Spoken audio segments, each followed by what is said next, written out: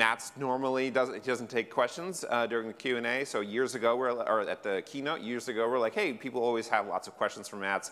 And anything that someone asks him in the hallway is probably something that other people would be interested in hearing.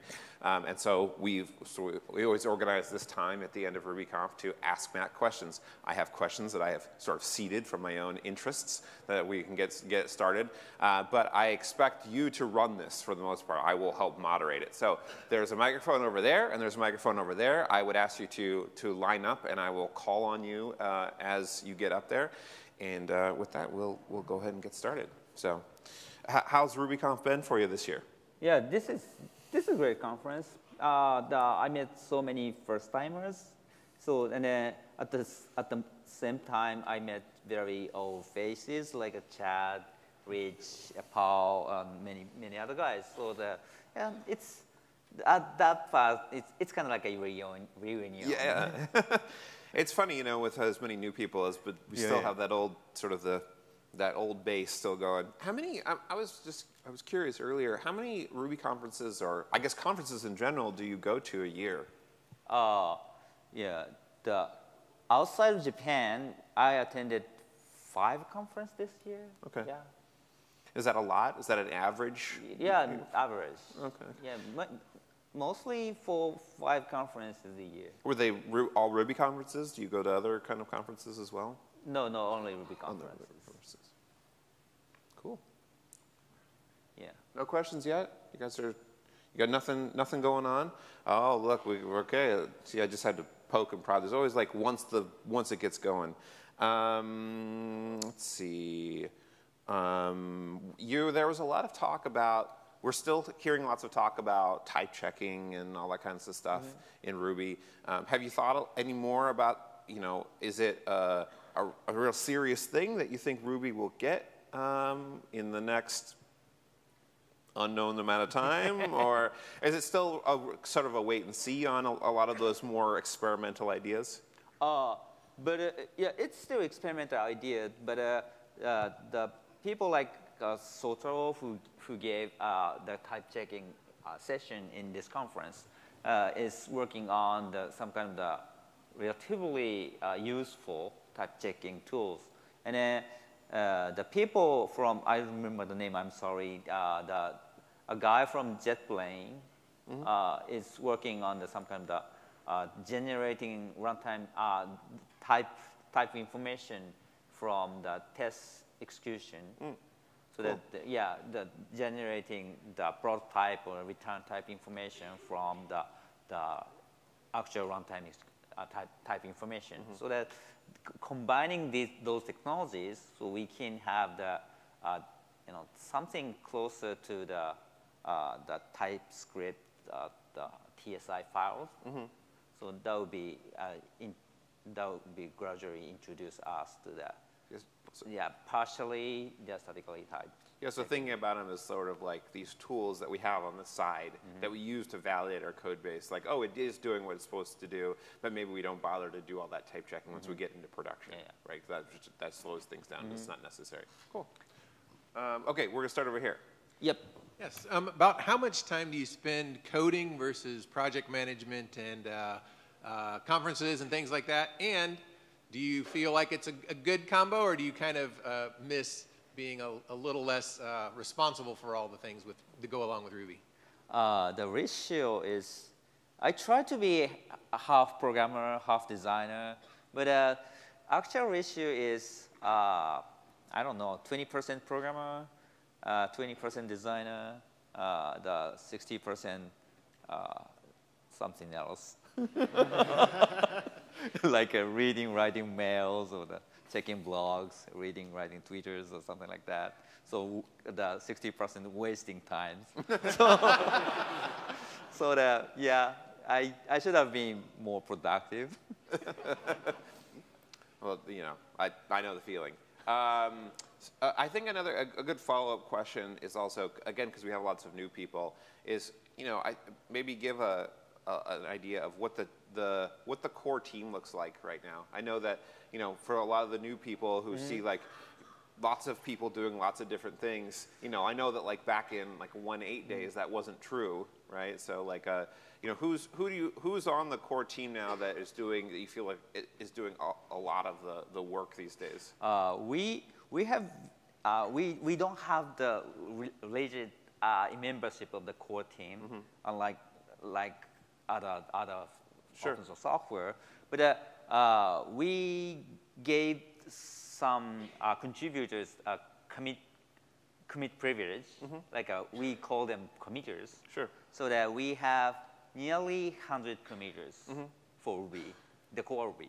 Right. So that these are core team, but most of them have some kind of the role in the community, like the maintaining the documentation, improving the reference documentation, or maybe in charge of some libraries or something. So we have the very active the committers who is working on the core, like a language itself or the implementation of the virtual machine.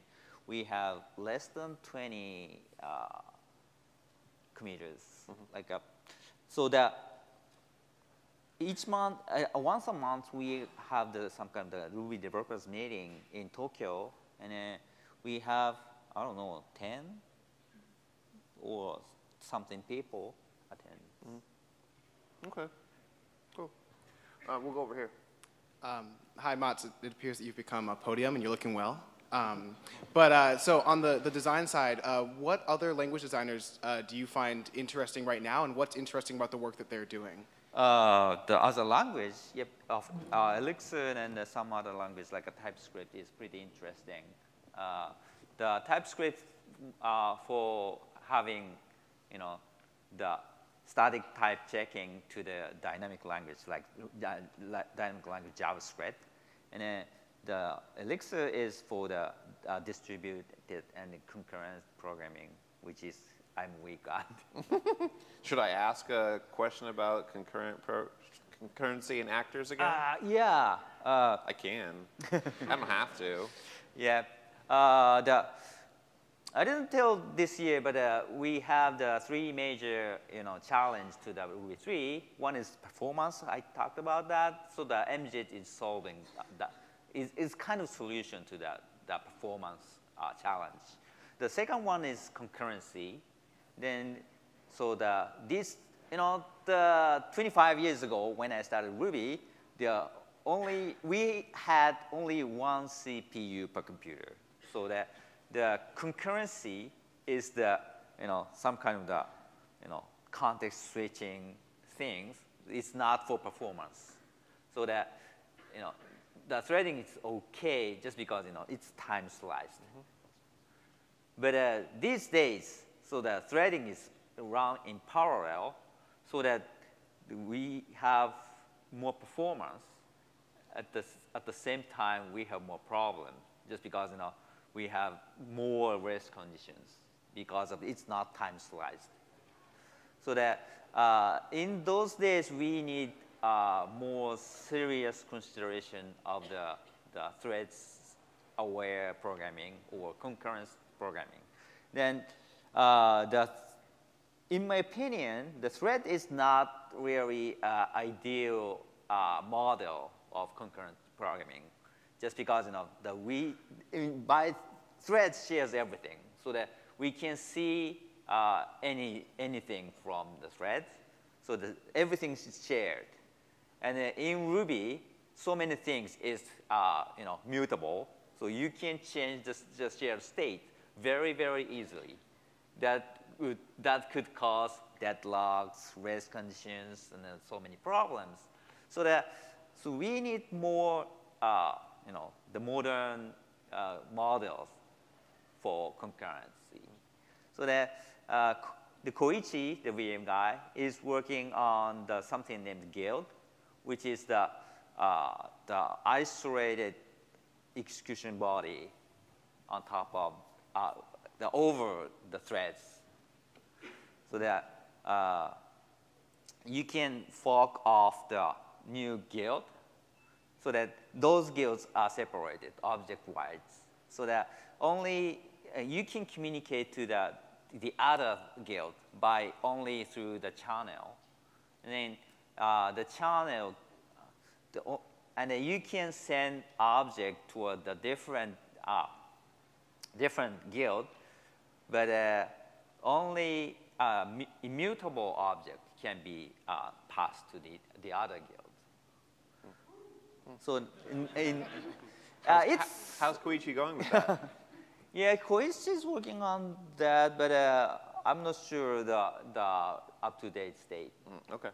And then maybe you can consider it's kind of like a web thread, web workers Right. of the JavaScript. Right. Okay. Cool. Let's go back over here. Yeah. So I was wondering, if you had just total access to break everyone's code, what is the one thing in Ruby you really wish that you could change? And then on the opposite side, what's the one thing in Ruby that you're most happy about and most proud of? I answered the last one first, and then I'm proud of inventing the block, the idea of block, which is I'm very, very proud of. And then, yeah, I regret many things. But one of the biggest one is adding a thread. Yeah, I thought concurrency model is pretty interesting and harmless at the moment, but it wasn't. The concurrency model. And at the beginning, I stole so many ideas from the existing language like Perl, and then I did that probably too much. For example, we have the tons of dollar something weird variables. So I think that they were too much things. What version did threads get added in? Yeah, very beginning. Like 1.2 had threads? 1.2 has threads. Okay. Yeah, of course. I think the first open source version was 0.95, and it has threads already. Okay. Yes. Hello. So what is your motivation on which features to ship for the next Ruby version? Like, what makes you decide that, oh, this is what I want to add into the next feature or next version of Ruby? The motivation for the next version.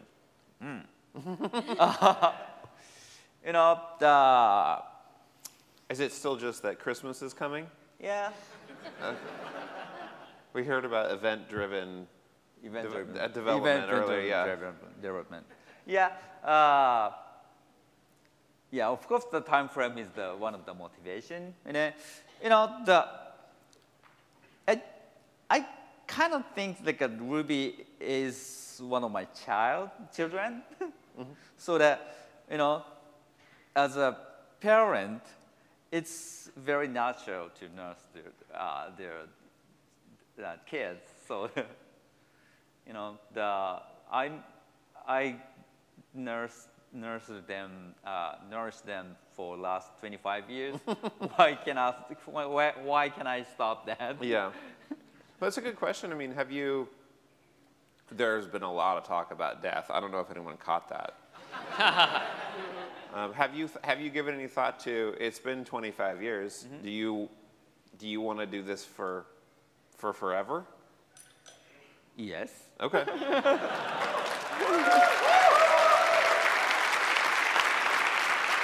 That's easy enough.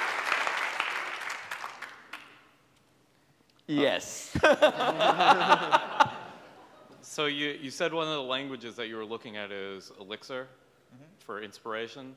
What version of Ruby are we going to introduce macros? Aaron has asked this question at every RubyConf for 5 years or so. Yeah, I have twofold answers. The first answer is never. As usual.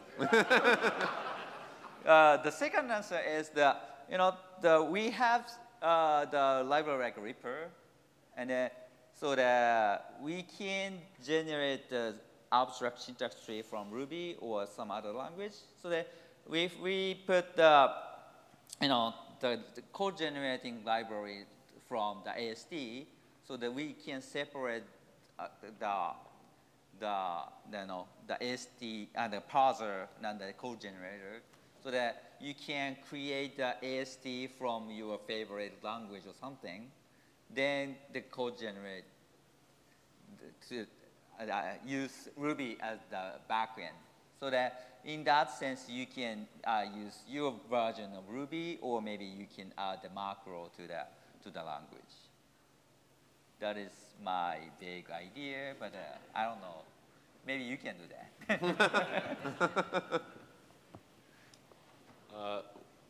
People have talked a lot in the last couple of years about static types and all that sort of stuff. What do you think about interfaces? Like being able to say, this method must take an object which can respond to these methods, and more like an interface like they have in Swift. Actually, even when we are going to add some kind of the static type checking, the static type checking will behave like structured types, not the nominal types. In that sense, our static type check will be the interface of other languages like Go and Swift.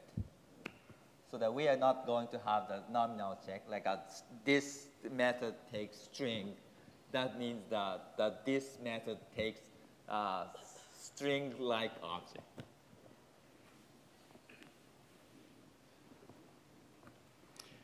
Hi, Matz. It's very heartening to me that we see many Japanese Rubyists here at RubyConf, so thank you for all of you who came here this long way. A lot of times I see Japanese Rubyists separate from the other Rubyists, and I feel like I wish there was some way that we could get together and interact more. And I know learn Japanese is probably the first thing that would come to mind, and there's something to that. But is there anything that you'd like to tell us that would help us better understand the Japanese Ruby community and better, relate with them? Let me ask a different question first. Do you want to be the ambassador for the Japanese Ruby community, or would you rather someone else take up that? Yeah, I'm not a very good person to be. Maybe Nobu? He loves to talk, that guy. I don't think so. Right. Yeah, nobody knows Nobu. Yeah. Anyway, for example, the Akira had been a good ambassador for the last few years, so that maybe we can do more, or like having the Ruby Kaigi session the track in this conference is quite nice, and I saw some kind of the West meets East, their communication Sure. Right after the presentations, so that would be pretty impressive for me. So and I don't know, the mindset or spirit of Ruby programmers, the Ruby community members are quite same all over the world, like even in Japan. And the point is that we tend to be weak at speaking English in Japanese people, so that it's kind of we have language barrier between us. But yeah. So that But we all speak Ruby, right? Yeah, I remember that a few years ago, the Shugo gave a presentation, and after his talk, the QA was in Ruby. So the person stand up and say the question in English, and he didn't understand. So the one came type into the Ruby code. Then he said, "Oh." Yeah, we have Ruby in common. Yeah. Do you still consider yourself a C programmer? Yeah. Who happens to write Ruby? Not happens to Ruby. Oh, okay, write okay. Ruby, but I'm a C programmer. Okay. Yeah, definitely. But I love to create and improve Ruby, and actually I'm not a mere C programmer just because most of my C code is rely on the Ruby runtime, garbage collectors, and the object system. So that I don't know, I'm a Ruby-ish C programmer. Well, actually, that's at least I was not privy to them. Many talks about MRuby this year. Do you want to give a little update about what's going on with MRuby as well? Well, MRuby, last year the Shopify decided to use MRuby in their site to execute MRuby in their sandbox, so that MRuby is going to run untrusted code, so that they made some kind of bounty program for MRuby, and then the hackers for the bounty submitted so many bug reports to the MRuby. Until last summer, I fixed literally hundreds of bugs of MRuby. So for their effort and my effort, and the MRuby became so stable. Great. So it's. Do you see it more as a stable, just sort of project that does what it needs to do? Do you have any things that you want to add to it, or do you consider it a really good? Yeah, it's a good but place? we are planning the changing the virtual machine structure, and our the binary format to reduce the memory consumption, because on some embedded systems has so little memory, like 100K or something. So that the MRuby is still too big for those small computers. So that we are going to try to reduce the memory, so that we can use Ruby for the more broader domains. That's cool. Let's go back over here. Thank you. Hi, Matz. I'm wondering, how does the core team onboard new members, and what it takes to become a core team member? How do you get commit-bit? How to become committer is quite, if you submit the bug report with fix, or maybe you fix the existing bugs for, say, 3-4 times, so that I will give you a commit privilege. Or maybe you can ask me, okay, I think I proved that I'm an excellent contributor or something, so that I will give you a commit privilege. So you can be a committer that easy. And then the very, after that, we don't have strict membership, so that the relationship with the other committers, or maybe myself, would make you the very core committer. I'll ask a quick follow-up question there.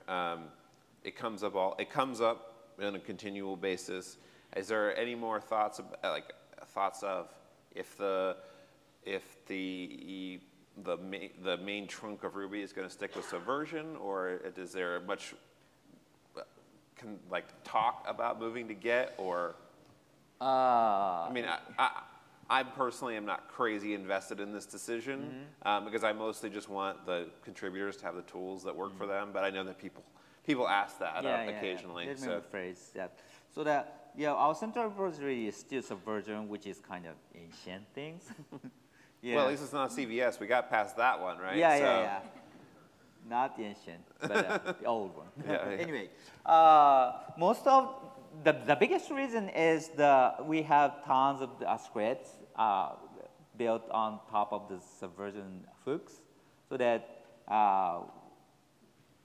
we rely on those small scripts. We have to rewrite many things to move on to the Git. So of course we prefer the Git, so that I think most of our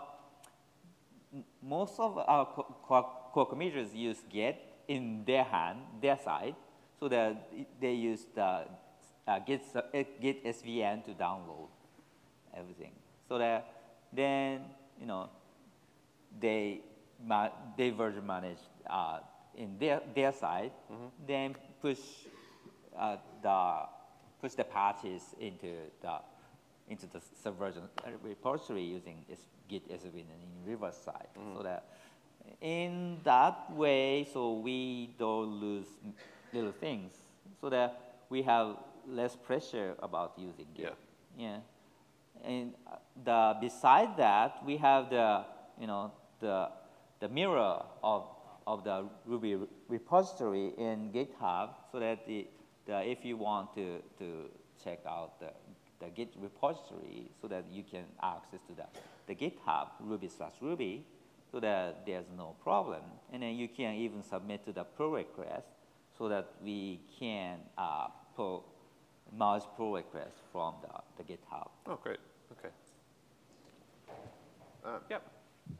Hi. Not that, excuse me, not that we don't use the GitHub issue tracker for the integration of our mailing list. Right. Yep. Yes. Hi. I'm sorry. No, it's okay. I was wondering, earlier this week you were talking about Renaissance. Ruby is nice, and so we are nice. Yeah. And I was wondering if you have any advice or any requests to us as individuals of how we can either change or continue to do any particular things to reflect that niceness of Ruby. I don't know. But I'm a mere human, so that I'm not really a nice person every day. But I pretend. We all do. Yeah, we all do. So So I ask you, as a community member of the broader Ruby community, so pretend a little bit farther. Fake it till you make it, as it were. Okay. And then you will become nice. Yeah. When we moved from 1.8 to 2.0, we had a long release candidate series with 1.9, and we had a long phase where gems would run under one Ruby and not the other. We had, like in your keynote, you mentioned there was breaking change and there was problems and pain with that. When we get close to releasing Ruby 3, will there be a similar like 2.9 release candidate, or have you? Would you change anything with the way you released the 1 to 2 change? Might be. So that I didn't have any concrete idea yet, but a recent input from others, so that make me the idea of we having 2.9 right before the 3.0. Yeah, that might be a nice idea. I think you've said in the past that you felt that the transition within a 1.8 to 1.9 was, it was rocky at times and stuff like that, but that you felt like you wanted, as you went forward, you always wanted it to be a gradual change. And I think we've definitely seen that within the 2.0 series. Yeah. If you just take method arguments as just an easy example, we've seen, in new version, I can't remember which versions add which anymore, which is fine. That's sort of the point in a way, right? Adding optionals and adding keywords and kind of moving forward, instead of it being like, okay, like all of the stuff just appears at some future version and there's tons of changes. It's been this sort of gradual movement forward. I think that's been very successful. I presume that's what you want to kind of continue to do. So that, the 1.3 and 2.0 has the feature-wise was a big step, but it's still kept compatibility. So between the 1.9.3 and the 2.0, so that kind of things is pretty nice. So that we're going to do similar things. So the adding Ruby 3 will comes with the new features, but it should be mere addition, that it should break. It shouldn't have the huge breaking change, especially without reason. Okay. Yeah, of course, we are going to add some kind of the breaking change in somewhere. Several small breaking changes, but we can't help it. But we are trying to make the damage as small as possible. Do you know what those breaking changes are, or you're just saying like, I will do something that you guys won't like? Yeah. Right now I'm thinking of the keyword arguments. Okay. And the frozen string literals. Oh, okay. What do you want to change keyword arguments to not always make a hash, or what was your? Not the other way. So the keyword arguments will not create the hash. Right. Yeah, that's what I mean. Yeah. So they would work a little bit more like, say, Python's keyword arguments work. That they do a binding without it. Yes. Okay. Of course, the Python, every argument of the Python could be work as that keyword arguments. Right. In Ruby, it's the keyword arguments that the mandatory argument is different. Right. But, with the colon. Yeah. Okay. But otherwise, in other way, but it will be the real keyword arguments in the future. I think there's no other questions here. I have just one last question that came to mind, which is, when you're back home and you're not going to conferences, you're getting some work done, presumably, you're home with your family. I guess it's two questions. Do you go to meetups in Matsue? Like, do you go to Ruby meetups? And two, I had the privilege of going to Matsue at one point and knowing that they love the fact that Matsue is sort of the Ruby city in a way. Do people see you on the street, like just random people, and be like, "Hey, it's Matz"? Two questions. Okay, first question. Yeah. I seldom attend to the Ruby meetup in Matsue. Okay. And, I'm not really a social guy. I'm glad that we're up here in front of all these people then. Yeah. Yeah.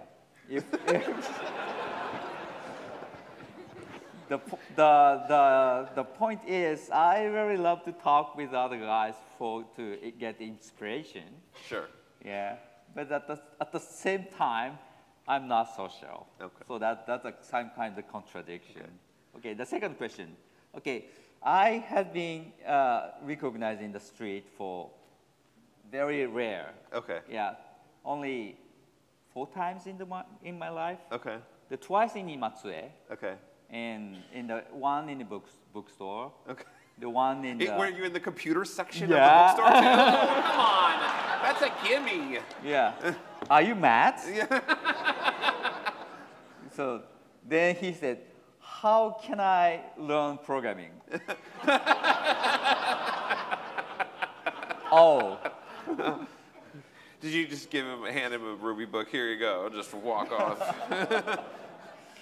Yeah. Then just because I'm a self-taught programmer, so that I didn't learn, Sure. from others, so that I didn't learn from the classes. I didn't learn from any tutorials or the classes or something. Right. So that just go before the computer, just type in.